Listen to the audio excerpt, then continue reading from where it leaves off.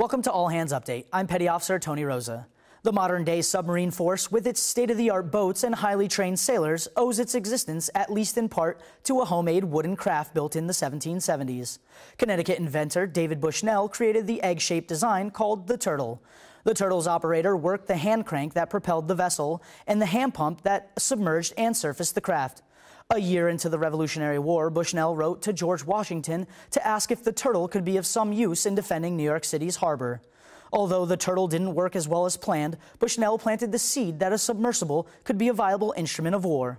More than 100 years after the Turtle, the U.S. submarine force was established in 1900. And only 50 years after that, the Navy launched its first nuclear-powered submarine, USS Nautilus. Today's submarine fleet plays a vital role in the Navy's global presence and nuclear deterrence.